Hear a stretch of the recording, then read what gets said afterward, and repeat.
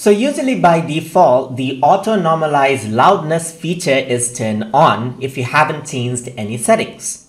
So usually when you edit things out, you might want to turn it off. So let's say over here you can see that there's the audio levels which is around the same level. But if you want more control over editing, then you simply go over here on to the top, go on to project settings, and then turn the Auto Normalize Loudness off.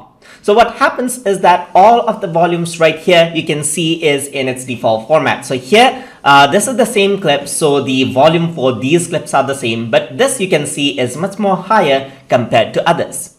You can also go around onto project settings from here just like this, and Auto Normalize Loudness can be turned on from here as well.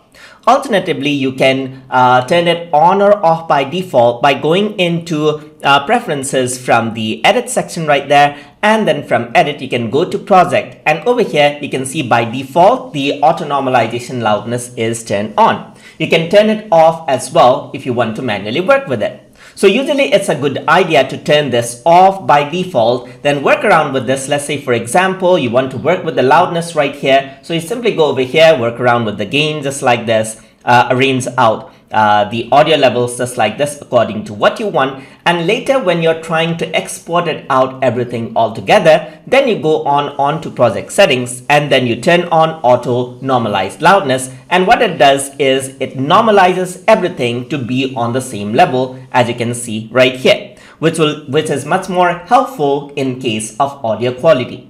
So that is how you can utilize the Auto Normalize Loudness feature inside of Camtasia. So hope you guys learned something as always, and as always, please like, comment, share, and subscribe.